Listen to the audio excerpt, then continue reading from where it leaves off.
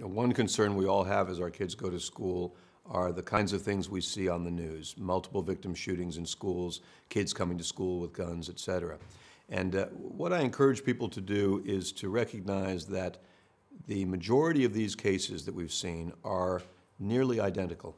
They are not different. They're presented by the news media as if it's a whole new thing, and look what's happened. But there have been so many of them, and they all have the same common ingredients. You have a child who is alienated from other kids, usually alienated from parents.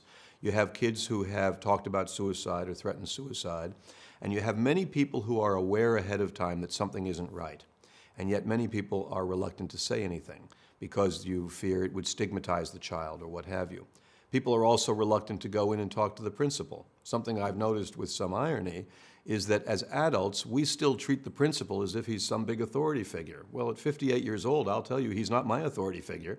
This is a civil servant, God bless him or her, who has a job to do, and I'm not the least bit intimidated to go into the principal's office and say what I feel is important and express and ask questions that I think are important to get the answers to.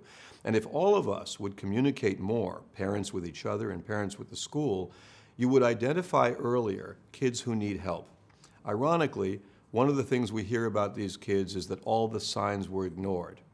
Well, being ignored is actually one of the pre-incident indicators that is present in multiple victim shootings, meaning the person felt ignored. And so getting help to people, it's not a matter of getting them in trouble by saying I have a bad feeling about that student. It's a matter of getting them helping resources. Nobody is harmed as a result of you being concerned that a particular child in school might act out violently.